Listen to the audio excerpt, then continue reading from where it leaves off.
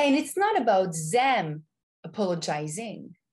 It's about you finally, like releasing the hold on that story. Because what truly matters is only your emotions and feelings with that story. That's where the real healing is. The story in itself, it happened, but you cannot rewrite the story. However, you can acknowledge your emotions and be like, Mom and Dad, I understand where it came from. However, I want to tell you that I felt rejected. I felt hurt at that moment using the I. Your parents, they're going to listen.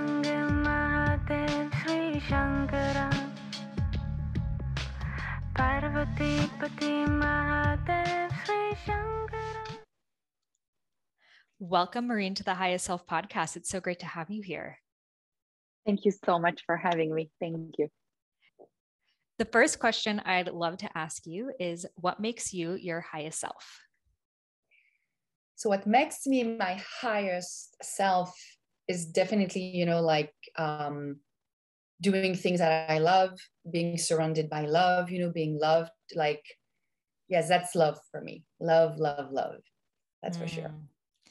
And what you really work with is helping people come back to love, because so many of us, we really have obstacles. And for myself and for so many of us, they're often related to our families, family, obligations, guilt, what can feel like a burden. So can you share a little bit about what is family constellations work and how does this help us come back to love with our families and our relationships with ourselves?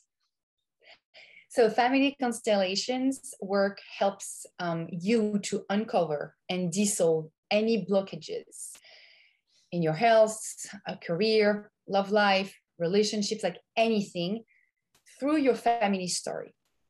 Because the thing is, everything starts with your family story, with your family system. That's your first foundation.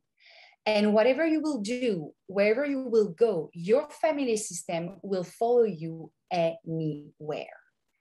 So in order to bring love back into your system, through family constellations, we bring back together what was once separated. We make peace with the past, so then you can be fully in the present moment. We acknowledge what happened to you. We give a place to a trauma, a difficult situation, a secret, an estranged family member. And then finally, love can be back and flow again in your family and in your life as well.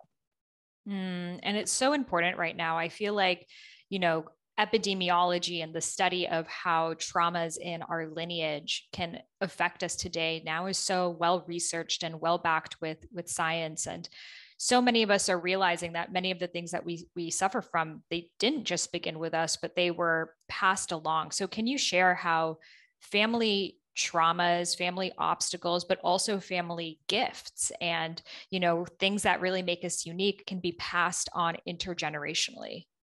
Yes. So first of all, there is the scientific aspect of it. Like in the 80s, it has been proven that through our cells, through our DNA, the term is epigenetic. From generation to generation, we can pass on traumas through our cells. So the good news is when you set up an environment with love, respect, peace, deep healing, your cells are going, to readapt to that new environment.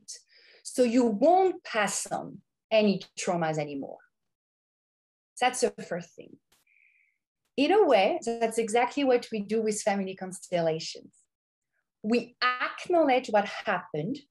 For example, my grandparents survived from the Holocaust. Of course, you can imagine, like some awful situation, like emotionally like draining and everything. And you, because you want to be part of your family system, because you would love actually to take care of your grandparents, you are going, subconsciously speaking, repeats the same dynamic, maybe of being guilty of being alive. So self-sabotaging your life, losing your money, not being happy in your love life. And so finally, doing family constellations will give you permission to give back the story that happened to your grandparents. And finally, like writing, your own story. Like, I acknowledge this happened to my family. It did not happen to me. It does not belong to me. So now I give myself permission to be happy, to do better. Because again, the only way forward is to honor what happened before. And when you do that, you can finally take care of your own destiny without feeling guilty. I love that so much. And I have a friend who she shared that she was always really territorial with food. That like whenever there was food, like she would have a really hard time if someone wanted to share it. And she was like, no, like I need to know if you want some of my food. And even though she's always had enough food in her life, it was always like she just had a really tough time. She felt like she needed to finish her plate all the time. She would binge eat at night. And she never really knew what it was. She thought, I don't know, maybe this is just my thing. And then she realized it was from the ancestral trauma of the Holocaust, specifically that her grandparents did not have enough food, which made her parents always feel like, finish your food, there may not be enough food, subconsciously, which led to her having that same realization. So it's so crazy that so many things that we think are our own quirks or bad habits actually come from this ancestral trauma. Yes, exactly. Like, again, like you just said, like it did not start with you. Whatever you are going through right now, honestly, 90% of the time, it is connected to someone else, fate or destiny or life. And maybe that person could not, like heal it or did not find, like the strength, to face it. So the family system will always look for reconciliation and reparation. So the next generation is always a next chance for the family system to finally heal. So how can we tell if it did start with us or it did come from our ancestor? Are there any like tips that you have? I would say when emotionally your reaction, like your emotional reaction is out of control. It's like, you can understand it, you can process it, like as an adult, like, okay, I understand. I was angry because I don't know, like someone cut the line, for example, at the post office. Okay, I was angry, but that's it. In 1 minute, it's done. It becomes to the past. If your mind is like running like a crazy rabbit, like, oh my God, how dare he, like, I'm so invisible, I don't have a place, like, who am I, I'm not worth it. Like, you can be sure that story also belongs to your past. It's emotionally, like, it's just out of control, like, you cannot, like, deal with it in a proper way, I would say, just like, a joke, like, okay, I understand the situation, I process it, next. Mm-hmm. Yeah. And I think a lot of things that even stem from our childhood come from our ancestry, because even our childhood, we were raised by our parents. And, for example, let's say one of your parents had an avoidant attachment style, and you always felt like no one cares about me, no one cares about what I feel. Most likely one of their parents dealt with them the same way. And it's really just this intergenerational thing that I think, a lot of our parents just didn't have the tools or the awareness to know how to deal with it. So my question for you is, well, first of all, what if you were adopted? Would it still be, how much of it are you related to your biological parents versus who you were raised by? So adoption is the most difficult story to heal from. Because like you just said, you know, there is your biological parents, and then there is your adoptive parents. So at first, you need to receive the gift of life from your biological parents, and then your adopted parents can acknowledge them and thanking them, like, thanks to you, I became a mom and I became a dad. So that's the first things first to do, because then you give permission to your child to receive from his four parents. It means two moms behind his left shoulder and two dads behind his right shoulder. Because the thing is, a child, especially when he knows that his parents are still alive, he is still gonna hope, okay, right now I'm with them, so I'm not gonna develop any attachments, you know, maybe relationship or love, just in case mom and dad will come back and pick me up. That's why it is so important to tell the story to your child or children right away. Because then a child makes up a story. Like, what happened to me? If, for example, you are a white family and you decided to adopt, you know, like a Black child, of course, you know, like questions about, you know, like, oh, look, you don't look like, you know, mom and dad, what happened to you? If you don't tell him about his story, he's going to be like, okay, so if I don't know my story, maybe there is something going on that I'm not aware of, and maybe mom and dad are going to come back, and maybe, no, you have to tell the story of your children. That's very, very important. And that's the same thing with egg donor and sperm donor. Your children have the right to know what happened to them at the beginning of their life. So going back to the adoption, the thing is, just by being adopted, it's already a trauma in your life.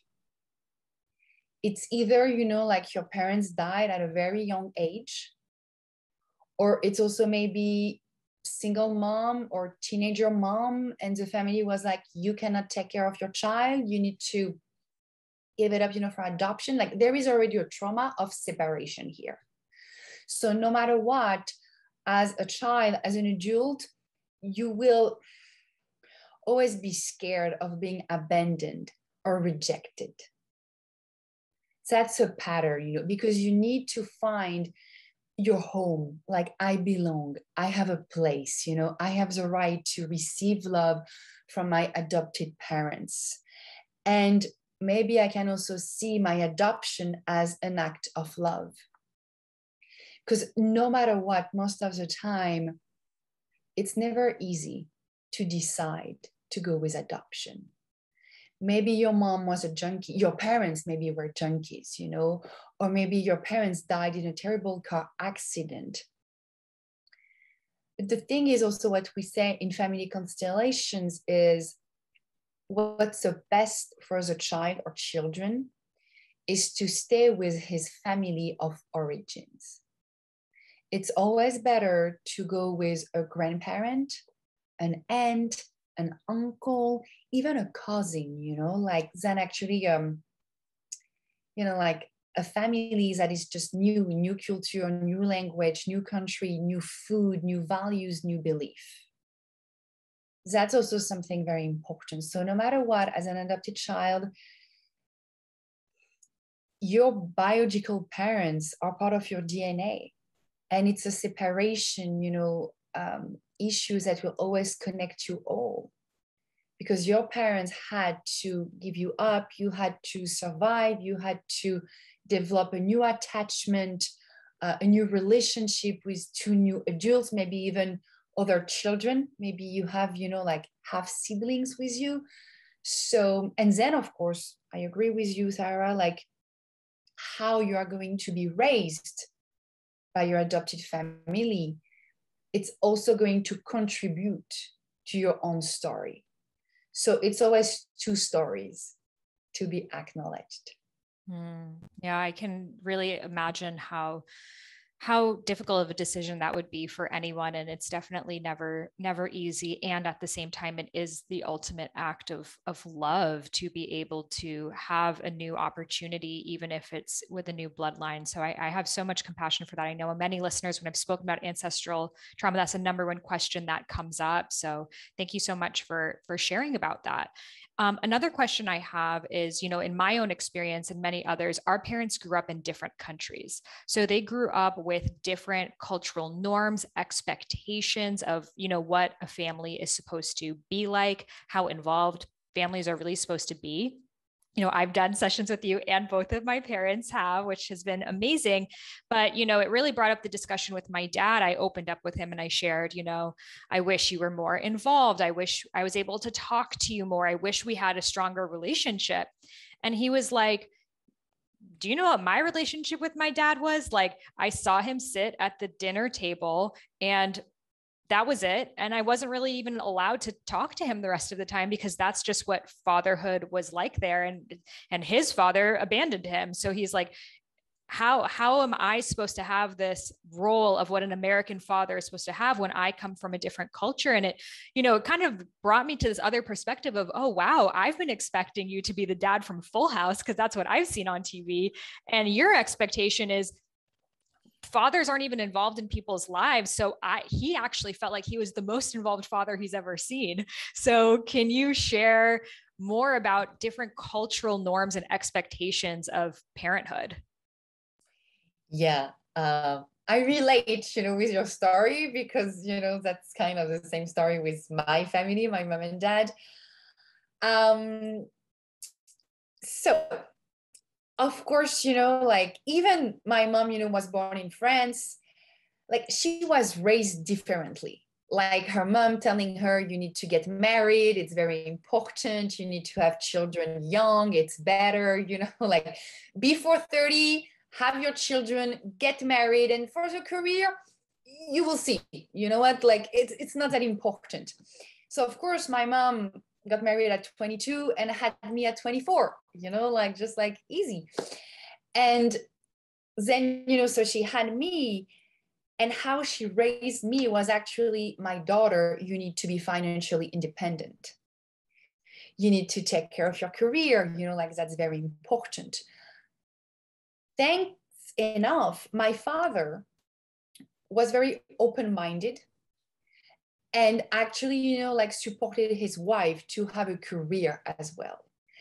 So I witnessed a new age, of relationship, like the woman can make more money, than the man, and it's okay. They can still be in love. They can still be, respectful towards each other, for sure. But my example is kind of unique, because back to the 80s, like our mothers, they're kind of this first generation of working, of making money, like just a bit, like, but, it was just a big chance, for them. I would say we are that new generation of women born in the 80s or 90s, where we can make money, where we can be seen, as a successful woman. And this, of course, for our father, our brother, it's like, oh, okay, that's interesting. That's new. Even for our husband, for our partner, it has been hard to adjust, because their position as a provider has changed. I don't need you anymore to take care of me. I can take care of myself. So you better show me something else, so then we can be together. So men also got lost, in that new way, that new dynamic between a woman and a man. And I think, what happened is, for example, in Italy, it's a mama, like the mother takes care, of the children, especially, like her sons. And you, as an adult, you meet your wife, you expect her, of course, like, take care of me. My mom used to do my laundry. She used to cook my favorite dish, and everything. So then we have to educate our partner, like, I understand where you came from. I understand your heritage. But could we do differently now? because the world has changed. And of course, for your father, I'm sure he thought that it was great because maybe he was talking with you. He was paying attention, like, I don't know, to your studies, like, or asking you question, how did school go, today, like, so my father, he was abandoned by his own father. So my father also as well thought he did an amazing job, which if you ask me, I didn't have a father. Like I didn't have a relationship with him. He was a great husband with my mom, but as a father, he was completely disconnected. So here is the thing. It's either you choose it as an excuse of not doing better, or you also choose to be like, you know what?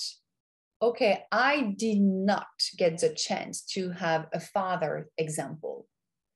But together with my wife, with my children, I'm going to create a new way of being a father.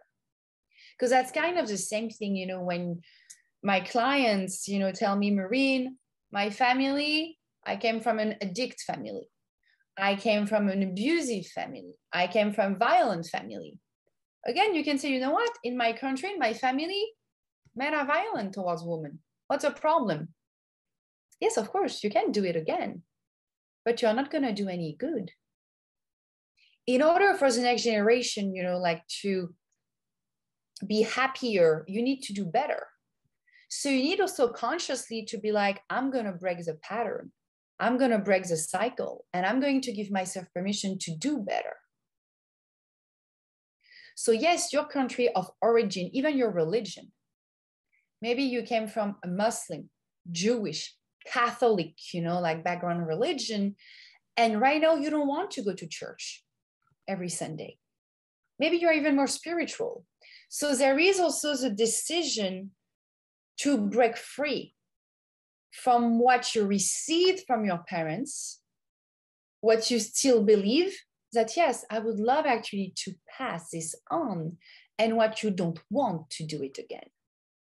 So it's also your choice as an adult, your responsibility as an adult to choose what you like and what you don't. Mm-hmm. And I think it just takes it back to, like just because it's in your lineage, it doesn't mean like, oh, this is just what we're like. Like I see sometimes on social media, on TikTok specifically, a lot of people joking about getting beaten up as a kid. Like, oh, because especially in a lot of cultures that happens, they take the chancla, like the sandal, and they beat them up with it. Or in a lot of African cultures, Middle Eastern cultures, and kids kind of bond over it of just like, well, this is just how we're raised. And to me, there's like a sadness to that, to that acceptance of like, this is just who we are. And I think it is important to have that acknowledgement of like, yeah, that happened. And, even in the 80s, I'm sure like spanking your kids was like what they actually recommended people to do. Yeah. You're saying yourself too. That's actually what they thought was good child rearing. And we can still continue to choose and to do better with more information. So my question is, let's say our parents raised us in a way they yelled a lot or something that we don't want to pass on. How much of a responsibility or necessity is it to have that conversation with them and have them apologize and see that it was wrong versus just carrying on and not repeating that pattern, especially if your parents get very defensive when you bring up anything that they did wrong? The thing is, what your parents or your family were able to do, were able to give to you, it's actually the only way that they thought, that they believed in. They could not have done any better. And that's the first thing first to recognize. Of course, you can talk with your parents. You can tell them, listen, what do you think about your behavior? Like when I was 5 and you were spanking us, could you now understand that maybe it was not the appropriate way to teach me, like a lesson? Your parents, on a rational level, of course, they might acknowledge that, yes, that's true. You know what? As for now, I can see It was maybe not the right way. But in terms of apologizing for it, how do you want to apologize for something that you thought was the right thing to do? It's like, the same thing with tough love. My father, for example, was a very tough dad. We had, my brother and I, to have straight A at school. And if we were going to misspell a word, he was going to take the dictionary and we had to read, the definition 10 times until, we finally, repeated the word, correctly. But for my father, it was a way of giving education to his children. For him, he was not doing anything wrong. For me and my brother, it was a trauma. Every time we could see the dictionary, we're like, oh my God, here it is 10 times. Let's do it, So, of course, you can have a discussion with your parents. But if you want to have that discussion with your parents, do not enter the discussion with anger or frustration or with resentment, because otherwise you are going to channel actually your inner child's emotions and you won't get the discussions that you want as an adult. If you want to have that discussion with your parents and feel at peace after, or even just a bit lighter, you need to show up as an adult. I understand where you came from because I can also understand your story through my grandparents. Because your parents, they were also children at some point. What happened to them with their own parents? Maybe they're even going to tell you, you know what? It was so much better than with my dad. And yes, you know what? You are right. It was so much better. But if you, have that discussion just to prove that mom, dad, you need to apologize because what you did was wrong, they're going to defend themselves. That's for sure. That's guaranteed. Your parents are not going to listen to you because they are going to feel attacked. And it's not about them apologizing. It's about you finally, releasing the hold on that story. Because what truly matters is only your emotions and feelings with that story. That's where the real healing is. The story in itself, it happened, but you cannot rewrite the story. However, you can acknowledge your emotions and be like, Mom and Dad, I understand where it came from. However, I want to tell you that I felt rejected. I felt hurt at that moment using the I. Your parents, they're going to listen to you. Mm-hmm. And you, in the meantime, you are going to free yourself from that burden. Mm-hmm. Do you feel like if your parents aren't in a place to even they're not even open to that conversation, that just writing a letter addressed to them that you never actually give them can do same amount of healing work? Yes, because the thing is, again, it's not about them, it's about you.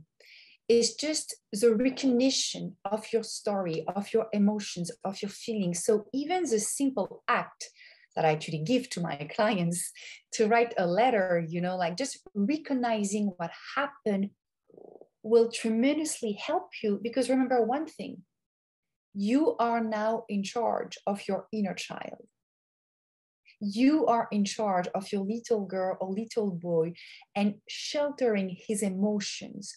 Whatever he did not understand, this is your job now to tell him what happened. So yes, you can also do that as well. And I feel like writing a letter of everything that you want to say, it's so freeing and cathartic to just get it out of even the you of you hurt me, you this, just to get it out. And for me, that was helpful. to before I had a conversation with my dad, to not like come from that place of like rage and tears and this and that, but like come from a more neutral place of just, here's how I felt with it without getting, back to how I felt as a child, which again would make him get more defensive and then perpetuate my thoughts about him. Yes, exactly. Like when you come from a place of self-power, self-love, self-respect, you can have a positive discussion, a positive conversation with one of your parents or the two of them without expecting them to give you what you need. At that moment, true healing can happen. That's guaranteed. Mm-hmm. Would you recommend, if a parent feels toxic, to cut off communication with them? Or do you think that even if they're even mentally ill or narcissistic or something like that, that cutting off that communication is almost like cutting off a part of yourself? I think you have the right to know what's best for you. And it's your own boundary. You need also to be aware of maybe the toxicity of your mother. And again, with a lot of love, acceptance, and respect, being like, you know what? You are my mother. I am your daughter. But I am not here to suffer from you. Because you do know that whatever your mother is dealing with, it's not because of you. It's not even your business. So you have the right, if it feels better for you, of course, to not call your mom anymore, to not talk to your mom anymore, until maybe finally your mom starts working on herself. Maybe it will also trigger, like her own desire to finally be like, you know what? Maybe it's time now for me to see, what I can do and how I can be a better mother. But yes, boundaries, toxic, mental illness, like you cannot take care of your parents. That's not your job. Your job is to protect yourself. That's for sure. Yeah. And maybe even setting a time of like, Mom, like, I think it's best for both of us, for us to take like 1 month or 6 months or whatever it is, just so she knows when to expect. And maybe in that time, you can send her a book or something if she's open to it. Or yeah, I think what's difficult is so many of us are doing all of the healing work, and we feel like we're the one who's, pulling the grunt of the work. And our parents may actually go deeper and deeper into their own story with that time apart. So what do you say to those of us who often feel responsible for our parents? Maybe as a child, we were like the parent's therapist and their best friend and the one that helped them get through everything. So the idea of cutting them off, it feels too hard because we're like one of our parents' emotional support system. So what is your suggestion for that?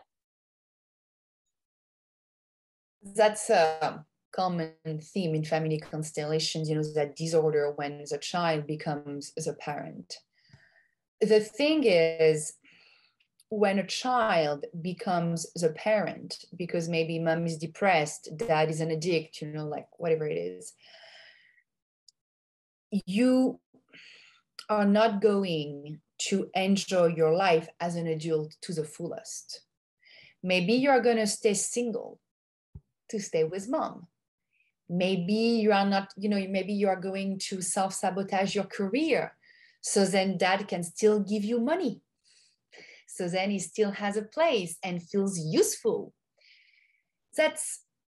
You are in a way condemning your adult's life by still being responsible for your parents' lives.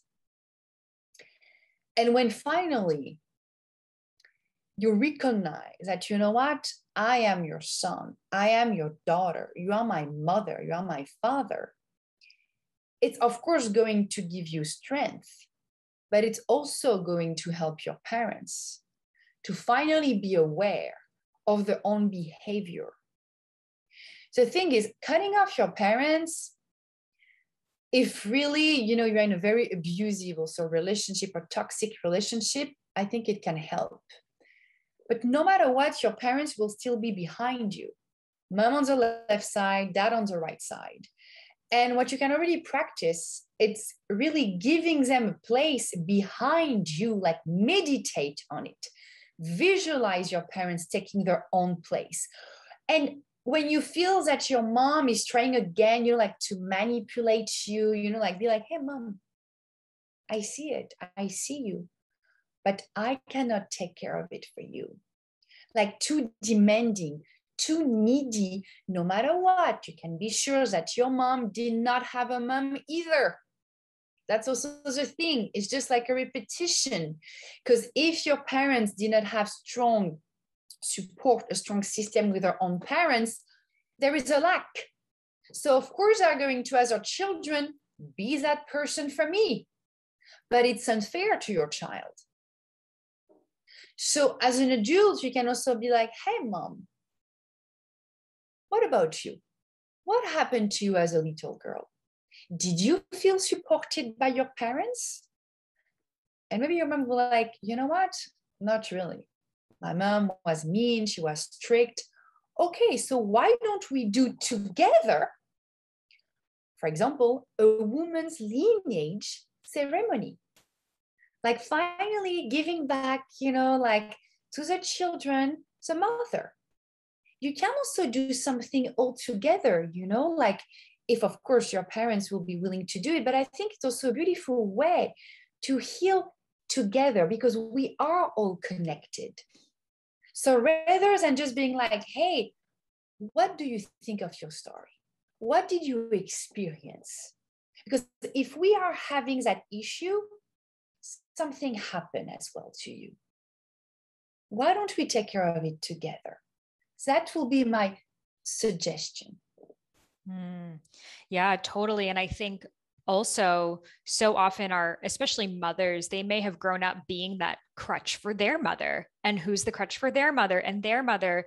And they may feel, well, I am always taking care of my mom. I'm always there for my mom. So who's going to take care of me? Who's going to be my emotional support system? And I feel like daughters, especially, bear that brunt of it, of needing to be the emotional caretaker and regulator of everyone in their family. So to help your mother do that healing work on her own rather than, and I feel like too, empowering her to find like her own coaches, books, programs, etc. So again, it's not like, okay, now I'm your therapist and healing your childhood, which can create more of that codependency.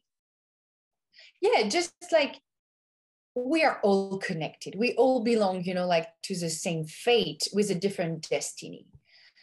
And again, it did not start with you.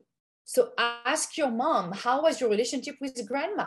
Because grandma was great with you. Maybe she was an amazing grandmother. Maybe your mom is jealous actually of your relationship with her own mother. Like it's so unfair. But that's also how you can break the cycle between mother and children. So, and maybe, of course, your mom is going to refuse to do the work. At that moment, retract. You cannot force your parents to take care of themselves. Again, you are the little one. You are not the big one. Mm-hmm. That's also something to accept. And I would add, there is that amazing affirmation, I think, in family constellations is, I trust you, I trust your destiny.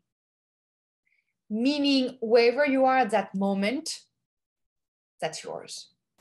Who am I to tell you it's not enough? You should fix it. You should work on it. You should heal it. It's not my place. My place is to lead by example. And the more you shine on your own, the more fulfilling is your life. I think the better you can help your family, your friends, your partner, your children. Yeah. And I also feel like each of us, each generation that goes on, we're kind of rising in consciousness. One, because of because of, just the world we're in, but also on a spiritual level of, people call them the indigo generation, which was like, they say between like the 60s and 90s, who were like kind of the generational breakers of the different bondages. And now they're saying it's the rainbow children and the crystal children. It's these different vibrations that they're giving it names for, of different levels of consciousness. So I think what happens is sometimes as a child, we see the family's dysfunction so clearly. We're like, wait, like there is some weird narcissistic codependency thing happening here. There is some weird not talking about what's really going on here. So then in that way, because we see it so clearly, we feel responsible for sharing it. And then sometimes, especially people listen to this podcast, we become the way showers for our whole family, that it's almost like we can't fully step forward because we're always like holding all of their hands and trying to get them to come with us. But at the same time, there's a beauty in that too. Like I know for myself, my parents were definitely not spiritual, but I kept introducing them to them, even if I would be shut down, that eventually it got to the point that I shared with you. I was having this like dialogue with my mom, how I wrote about them in my book. And she was like so unhappy. And we're kind of like going back and forth. And then my dad was like, okay, everyone close your eyes. Imagine you are mothered on your left side. And she like repeated the meditation that you showed him, which he's never done in his life. And I was like, wow, like you think they're not listening. But in that moment, he saw we're fighting, that he's like, let me guide them through a meditation, which is just those little ways that you never know how you make an impact in their lives. I love it. Honestly, when you told me that story, I was like, he did listen, he did care about his daughter's gift as well, with the session. And at the end of the day, like it's all of us, doing our part and trying to do better. Mm-hmm. And, and just connecting with each other. And I think what your dad did at that moment was great, and I'm sure we're like, hold on a minute, I know that's meditation, but at least it stopped, the conflict, between you and your mom. So it did help, so I think it's great. They are listening, we can only plant seeds. Even with your clients, I'm sure sometimes I do that with my clients. Some of my clients are resistant to the change. They're like, but Maureen, I've been anxious for my entire life. That's my way of belonging. And you are telling me that I don't need to be anxious anymore and I will still be part of my family? Hold on a minute here. Maybe I'm not ready yet. And that's okay. Mm-hmm. Yeah, you can't force it. Exactly.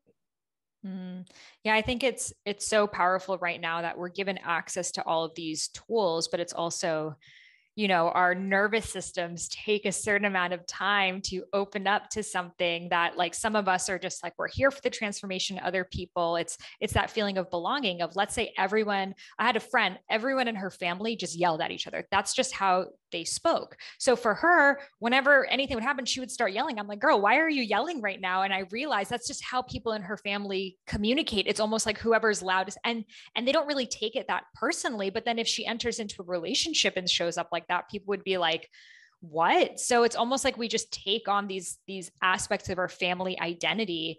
And even if they're not serving us, it's that inner child that just wants to belong. Yes.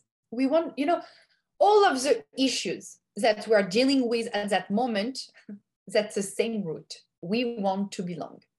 It's always a belonging issue because we want to be seen, we want to be heard, and we want to be recognized. So whatever it takes, we will do it. If everyone is an addict, okay, I'm going to be an addict. If all of the women in my family had miscarriages, okay, I may also have a miscarriage just to belong, like just completely subconsciously speaking. Same thing with eating disorders, same thing with depression, with anxiety, with not making money, or you're going to make a lot of money, but then you are going to feel guilty. So you are going to lose all of your money. So then, hey, don't worry, I'm still here with all of you. So when you finally understand, like the power of your family system over your own life, you can finally break the cycle and be like, but I can still belong with who I am. not yelling, for example, for your friend, you know what? You still want to yell? Okay. But I'm going to show you a different way of talking. And maybe the mom is going to be like, oh, that's nice. Okay, that's new. And then maybe the brother, and then maybe the father, like, hey, it's great. And then finally we can move on. I love that. So, what is your advice? The holidays are coming up, and a lot of us are going back to our family homes or even our in laws' homes where a lot of these same or even different issues exist. So, what is your advice when it's like often feels like you go back to your inner child when you're around your family? The same triggers show up, the same anger shows up, that it honestly may even feel toxic for you to be there, but you also do want to be there for your family. So what are your tips on making that more bearable? I would say the inner discussion with your little girl or little boy will be the best choice, like to practice, to do before Thanksgiving and Christmas, going back to your family. Because again, it's not your adult self being triggered, it's your inner child being triggered. And you can definitely reassure her, tell him what's going to happen. It's like, when you tell your own child, okay, sweetie, we're going to see the doctor. So the doctor is going to ask you to open your mouth, like whatever it is, so then it can check your throat. It's kind of the same thing. Okay, we do know that mom might trigger us by asking us, hey, are you still single? When am I going to have grandchildren? Okay, so we're already aware of that situation. So rather than being like, could you please, just give me a break, like I'm tired of that question, I do whatever I want. You can be like, I understand that you would love to be your grandma, but right now, mom, that's not my choice. You always need to use the I. As soon as you use the you did, you hurt, you can be sure it's going to be in attack mode, defensive mode, and it's going to be a mess. When you say, I feel, I am, I think, you just take charge of your own behavior and reaction, which does not create an aggressive, environment. So yeah, take care of your little girl or little boy before, because you do know already the triggers. You do know what's going to happen. You do know that your uncle is going to get drunk again. It's been 15 years, so there is no miracle here. So just be aware, of like, I know it's going to happen. It's not about me. And I can also set up my own boundaries. And if really at some point, it's too hard for you, like you feel that it's overwhelming, leave the table for 5 or 10 minutes. Excuse yourself. Just go outside, maybe for a walk, or just go to the bathroom. Just breathing with yourself, just like being with yourself, reconnect with yourself. You can also do that. I would say forcing yourself to stay in the same room where you can feel you are not doing great, leave. Have that wisdom of being like, what do I need at that moment? I need to leave. Okay. For 5, 10, 15 minutes, go back with yourself. So, what is your take when someone says, like, for example, I feel like our generation is all about boundaries. And when I say these things to my mom, she's like, when I grew up, like my 10 cousins would show up at our house and I had to sleep on the floor for a month. We were flexible. So what is your take? And the way that she sees it, she's like, your generation is so inflexible. You need to have it your way and on time, and you can't deal with other people who you don't like. Whereas for us, we were just around people all the time that we had to, be able to get along with anyone. So what is your take on, maybe, yes, we have become very individualistic and even isolated in the Western society, that it is hard for us to be around other people, different generations, et cetera. But also at the same time, they had no concept of boundaries or their own needs at all. So they may just see that as flexibility. Yeah, I think it's a very interesting time right now because we are actually going, for me, we are going back to the collective consciousness with boundaries. It's like I am because we are. It's together that we can definitely create a change. And for example, we saw it with Me Too movement, like it's not only about women, it's about men as well.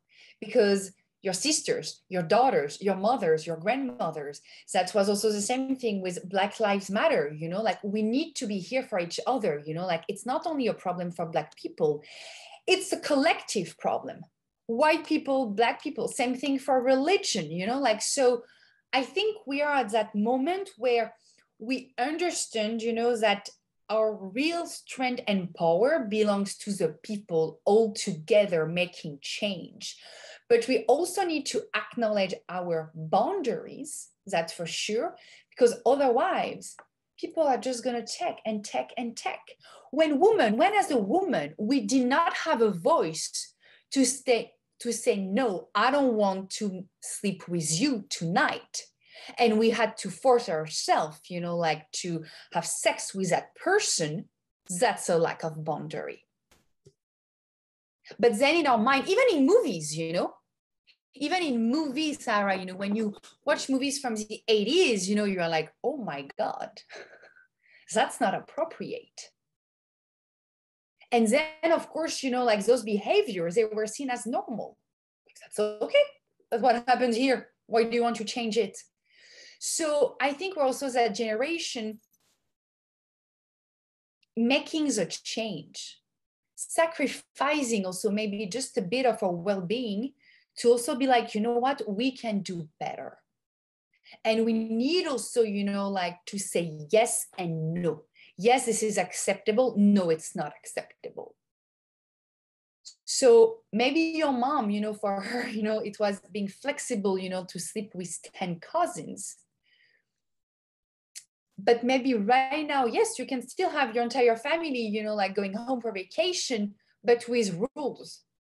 I'm not going to sacrifice my own well-being for my 10 other cousins, because no matter what, then it's resentment, then it's frustration, then it's anger, and it's not helping either, because then it's health issues, it's cancer, like it's so many, like, of course we could dive deeper in it, but your body will then take care of it, like to show you that there is something that is wrong and completely off with your lifestyle.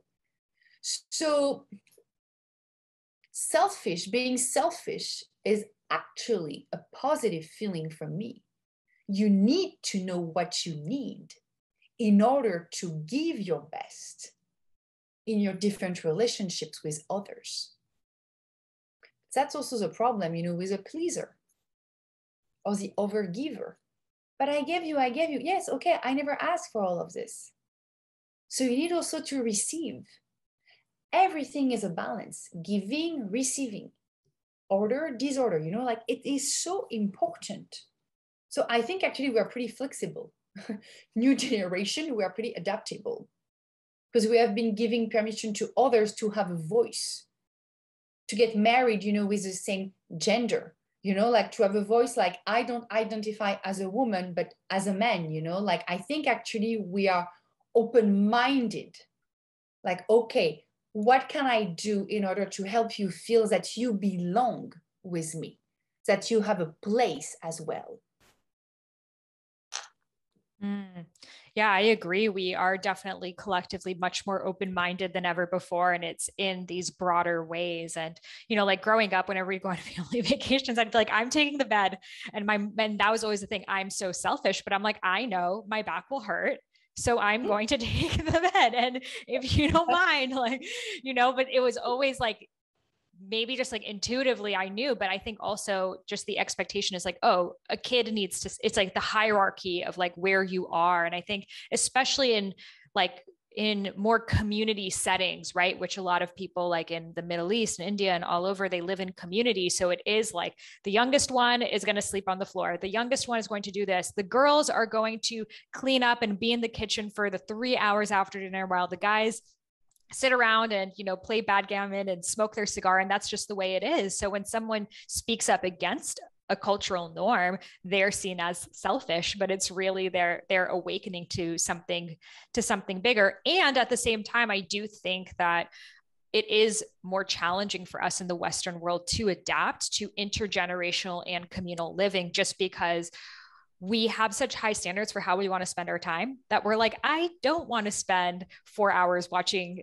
TV with you because I have better things to do. Whereas in that generation, time was just a lot more superfluous. Like they didn't really have these high demanding jobs. So you could just like spend the whole day wasting, quote unquote, wasting time doing nothing. Whereas for us, we're so hyper diligent on our time. So my question for you is, a lot of people do want to move to community right now, basically recreating their own family with friends. How can this work in a way that right now we still are so used to getting things that we want when we want it? So first of all, if you want to be part of a community with your friends, you better be at peace with your own parents.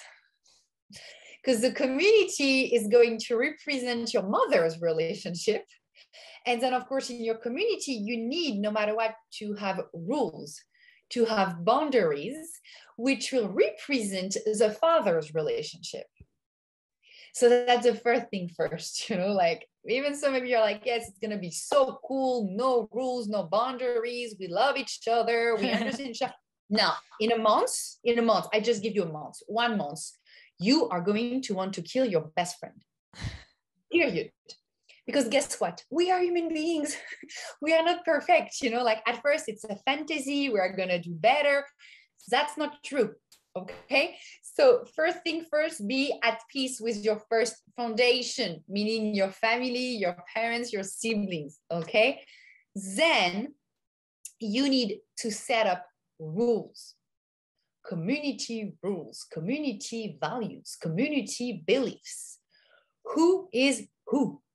Like, I don't know, maybe there is a musician and he wants to play guitar until midnight, but maybe you are a mom with a newborn and you know what, the guitar until midnight, no, because you want to sleep actually while your newborn is sleeping as well. You need to talk and communicate about all of this insignificant details, but at the end, that will create the functioning of your community. And remember one thing, the Zulu tribe in Africa, where Bert Hellinger discovered a type of family constellations at first, it was actually a way of resolving any issues happening in the tribe. It came from the Zulu, they used to create a circle where everyone was allowed to share their emotions, frustrations, and feelings. So yes, that's what also is very important, is no matter what, we need a structure. People who think that without a structure we can be okay, I'm sorry, but it's a pipe dream. It does not exist because we are part of a systemic world. So first system, family. Second system, school. Third system, friendships. Fourth system, your career. We are part of a systemic world. So if we want it to work, we need also to create a structure. There is nothing more anxious than when a person does not feel, I have a structure in my life. So that's what happened with COVID. The unknown. We didn't know what was going on. Every day, we're getting a new information. Like we're like, it's going to happen, not open, mask, no mask. That's the same thing. We don't do well with the unknown. So you want to create a community? I think that's amazing. But you need to have a structure of it. And be at peace with your family of origins, please. Then you just take care of it. Yeah, and I think that's so important because sometimes people, because they didn't enjoy or they have unresolved, anger, frustration with their family, they're like, you know what, I'm family, my friends are my family. I'm going to create my own community. However, if you don't heal that, which doesn't mean your family has to apologize or own up to it, but you internally have that resolution that you mentioned, you're actually going to perpetuate that. Like I've seen people create the same dynamics with their best friends of whichever parent they didn't have full healing with. And it's like, here they are thinking they know their best friend so well. And they're like, wait, am I actually codependent in this relationship? Or is this same, neediness or whatever showing up? So it's so important because it's like, whatever you don't heal, you're going to keep carrying on. It's going to keep showing up in your field until you heal it. Well said. Exactly. Whatever you did not understand, whatever you did not cope with, you are going to ask your best friend, your husband, one of your children, even one of your coworkers, to take care of it. So that's why, honestly, that's beautiful to create a community. But if you get still unresolved situations or relationships, you better take care of them before. So for people right now, they're like, okay, I see it. I want to do the family constellations, the healing work. How can they get started? You can get my book at first, like if you want, Connected Fates, Separate Destinies. It's about the principles of family constellations. And I give exercises and affirmations if actually you would like to start the work and get insights on your own breakthrough aha moments. I think it's a great start, like if you're still a bit scared of doing a constellation, then of course I'm here. I work remotely. I offer workshops. You can find me on Instagram where I share a lot of insights about family constellations. And of course, if you type on Google, you can find Bert Hellinger's books. He's a founder of Family Constellations.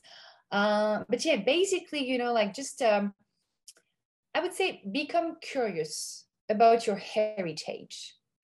And you know what? I can see in my life right now, it's always the same pattern. It's always the same repetition. It's always the same story. Well, don't look any further. It's part of your family system.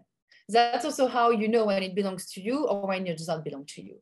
Because despite your best effort, doing therapy, doing healing, you are still dealing with the same shit, pardon my French. Take a look at your family story. That's where your answer is waiting for you. That's for sure. Well, I love the book so much, Connected Fates, Separate Destinies, and it has so many great stories as well. So if someone is curious about, I'm not really sure, what does it look like? I guarantee you'll find at least one story that resonates with you and your family lineage. And for me, doing the one-on-one work with you has been so helpful. And like I mentioned, it opened up my mother, father, and brother to all do their own sessions, which has been so great. And our relationship is so much better than it ever has been before. So thank you so much for the work that you're doing in the world. It's so needed right now. Thank you so much. Thank you. Thank you for your trust. Thank you so much. And I'll see you next time.